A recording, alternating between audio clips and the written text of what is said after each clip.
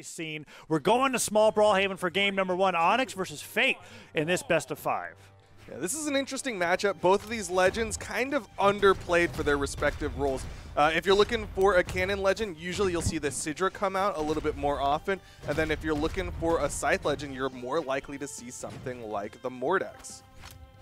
Yeah, the Onyx pick's always very exciting for me to see because I believe that Onyx as a character has signatures that can cover some of the weaknesses that her weapons have, in particular for Cannon. Down Sig, I'm wondering if Boomie will be using that a lot because we've barely been able to see, I think, at all. We haven't seen Boomie at all on stream so far. So how he's going to be able to use Onyx's signature kit will be very interesting. So far, though, he's fighting unarmed off stage against Pier, as Pierre's been holding the stage, and Boomie being put into wall slip just barely touches the ground. Yo, Boomie very comfortable with that weight, is going to get the recovery for the first knockout of game number 1. Going to juggle for a little bit, but it looks like he's leaning into the Cannon for this character. Yeah, opening up with the falling nair. Sidelight down air goes through, and Pier boldly neutralizes him, stopping him from getting that side air reset. And Boomie, with a good amount of extra credit, wasn't able to take the stock all the way. And Pier trying to equalize, but Boomie just relentless. That side air is not going to do it, and he gets back out of the stage to put Pier into even deeper amounts of damage. Side air once again still not enough. Onyx just too tanky to take down, and that recovery slides right under the orb down air to really secure the lead for Boomie in game number 1. She's got that stone armor defense, but a nice sidelight side air will even up the stock count. You see Pier going to lean into the orb more. We've been seeing a lot of the Scythe come out from Pier throughout today, but it looks like it's going to be the orb for this matchup against the Onyx. Yeah, it's been primarily orb, and that was a nice side light off that gravity cancel, being able to get the recovery towards the top of the stage. And despite all the extra damage that Boomie did, Pier was unfazed going into this, although that gauntlet neutralite came so close to taking him down. Boomie gets punished for... Never mind? Tactical getting hit by side air to fool his opponent into falling to their death, I think.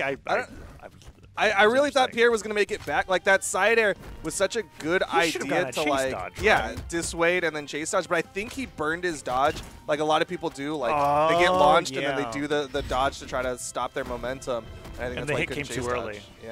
Yeah, that makes sense. Now Boomie is really taking advantage of this. As he's been, I think that was 7 clean hits in a row that Boomie just got into Pier. He finally goes down, but this is about the same amount of extra credit that he had before in Brawlhaven. A little too small of a map for that kind of weapon starving to work for too long. And Boomie, despite Pier having the weapon advantage, Boomie was the one pressuring Pier to the left side of the stage, picking up the weapon once it spawned in. Sidelight from the Cannon comes through, and he's one D-Light Nair away from victory, and there it is. Celebratory down sig, not quite used in the way that I'd like, but at least we got to see a signature there, lowering the signature accuracy on the tool that we'll probably see later on in the day. Way to go, Boomie. I don't think Boomie's too concerned about that signature accuracy stat, I gotta say.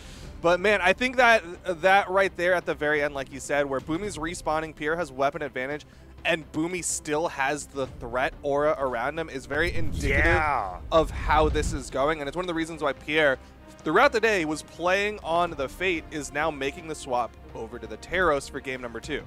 Wow, that's a very quick swap, too. I was at least expecting another loss before he was willing to go off that legend that he's been using literally the entire tournament.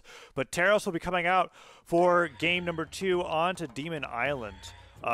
And we're going to see how this plays out here now that he's on Axe and Hammer. Very different weapon kit, much more neutral focus when it comes to just getting that hit and going away, which is so interesting, right? I feel like you couldn't get further away from the playstyle of Fate than going to Teros. Yeah, it's a very oppositional, right? You have something like Fate, which is a very string heavy, stay on top of them, keep that momentum, and then on the other side, 2 weapons that are really good at resetting neutral. But right now, Pier is in trouble. No, he's still got the opportunity. He's got a lot of movement, and that dare will make sure he gets back onto the stage. I haven't seen Onyx charge that down in a long time, so I had no idea what was happening. Recovery comes through, but it was just so funny to see Boomie go like, do it, land here. Gets the stock. Pier struggling a little bit now on this Teros counter pick. Weapon throw comes through, gets a fresh pair of gauntlets. One Silent comes through, picks up a cannon. Boomie's just cycling every weapon that comes up, keeping him denied. Neutralite. Wouldn't be surprised if Boomie just throws the cannon away, picks up the gun, but no, he down 6 instead. But the string continues, and that side sig almost sent Pier to an early grave. but a nice neutral light will put Boomie off stage. He's got a lot of horizontal movement with this cannon. And Pier actually going to go for jumps there. I'm surprised he didn't sit on the corner, maybe look for some opportunities for neutral lights, but instead going to eat the slide charge. Down sig is disarmed, and he is in the red. A nice downlight side air will even up the stock count, though, for a brief moment. Yeah, not quite the knockback angle he was hoping for with that down sig. I imagine he either wanted to go directly into the stage or better yet, spike him. But Boomie lands one clean down sig, center stage, whips him away with the tail, takes the stock lead. And Taro seems to be having a little bit more trouble than Fate did in game number 1. Boomie playing very strong in game 2 here against Pier. Yeah, not even like a threat on Boomie that would warrant changing characters of the thought of it. Instead, Boomie's just been in the driver's seat of the last 2 games, and it looks like he's going to take game number 2 unless Pier brings out something big, maybe some Taro's classic NSIG gimps. Oh, I mean, that would be very tough to. Oh, that was funny. I'm loving these fully charged signatures where Pier just stares at him and hits him. It's a really hard call to make in the heat of the moment, because if you miss time, you're punished. You'll just get hit by a fully charged signature, and oh man, that was brutal. Double silent recovery. Boomie just dismantles Pier going into game number 2, and game 3 is coming up, and I'm wondering what legend's going to be picked here. Boomie very, very solid on this Onyx, and it's dominant in a way similar to how all of Sandstorm's matches played out on the winner side, which just makes me wonder how good has Snowy got to be playing to have knocked down Boomie 3-1 with the way that we're seeing Boomie play here in this lower side of top 8. Yeah, I mean, if you watched the pre-show, it looked on the bracket like Boomie had DQ'd down, but it looked like it was just kind of some back-end issues, and then he came back and then got 1-3'd by Snowy, and now he's just been making a tear through this lower bracket. If all of these matches, and it looks like they have been, since they've all been 3-0 so far, have been like this, Boomie was just fired up on the lower side of things because he has to play twice as many matches. I feel like this has got to be one of the really, really few, if not the only case, where Boomie lost his first match of a tournament, right? Because most Brawlhalla tournaments, you grind through like the thousands of entrants if you're a pro player before you finally get to like top 32, right? But Boomie literally gets up, gets to his chair, loses a game, loses set 1, and goes, "What just happened to me?" So I'm imagining he's not too satisfied with those results. We're seeing the fire behind this play here as he is bringing Pier to game number 3, 2-0 lead, forcing him to a different legend every loss, and now Pier settled on a Surrey for game number 3. The Surrey is looking better, just barely, but he's got to avoid this option from Boomie. Still gets to the wall, so he will reset those jumps. There's a weapon spawn so far away, and Pier gonna have to wait for another one. You see Pier not wanting to engage unarmed against this cannon. Good dodge. Oh, he uses his dodge. Oh, and there is no choice. There was no choice. Boomie slide charge to the perfect place, and you can't steer the unarmed recovery that well, and it clashed. Boomie taking that stock and continuing more and more damage unarmed. It's so incredible how threatening Boomie's aura is in this particular matchup. Unarmed, armed, whatever the case may be, Pier is just absolutely afraid of approaching Boomie in this set. Yeah, Pier really, like, you can kind of see the gears turning Pier's head of just like, what can I do against this? I tried to play string heavy, didn't work. Tried to play neutral heavy, didn't work. Boomie's just been controlling it. First sign of life, though, coming out of Pier, getting that D-Light recovery after Boomie whiffs a few attacks, and this isn't too large of a lead. But that dash jump nair forces the dodge up pretty early, but Pier goes right in. The dodge is gone once again. That's a clean 4 hits, but Boomie, the second he can, tries to go for the down air, and man, they are just going back and forth. A rare drop from Boomie on the D-Light nair. Instead, got the neutral light input. Goes for the neutral sig read, but Pier able to get outside of it. Pier is doing better, but this Surrey cannot afford to take these hits. Another one from Boomie could be the stock, but the down sig not going to land onto Pier.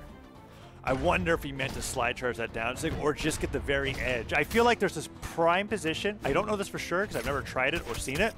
But I bet if you're Onyx and you charge the down sig at the edge of the map, you might be able to hit people on the wall if they're clinging to it. And I'm wondering if that's what Boomie's aiming for. Definitely a possibility, but Pier was high. Nice down air from Boomie. will take the stock off of Pier, but this is the closest game they've had so far. Unfortunately for Pier, this is his tournament stock. Yeah. It's his tournament stock. Boomie's continuing to deny the weapons, and Pier missing that downlight means he's in for a world of hurt. 3 hits come through. Boomie misses the 4th, but the sidelight into Nair comes through. Ground pound forces Pier into orange, denies the weapon again, and there's the D-light recovery that he was looking for at the beginning to take the stock. And man, what a difference it is. If his first downlight hit, it'd be a dead even game. Because he missed it, Boomie was able to apply so much damage, and that is just how great Boomie is at whiff punishing. He's so good at getting the most out of a mistake from the opponents. Pier gonna get on top of him, but he goes off stage, so he has to go for that jump Nair. Boomie getting some more damage built up. Pier close to the red, goes for the recovery on the left side, and one more sig, and that stock could be gone. The weapon toss. His recovery's gone. Where's the dares? Yes, Ah! Ouch. That is it. Boomie making Checkmated. quick work of Pier at the Parsec Invitational. 7th place to Pier. Great job through the lower bracket, taking down Wrenched, who was doing so well in the Mako and the Asuri. But man, Boomie just making it look like another day in the office here, coming up to go against Santi in the next lower bracket round. What an amazing performance from Boomie. That is 3 3-0s in a row. He's gone 9 games since losing to Snowy, where he has not lost a game, certainly destroying the lower bracket.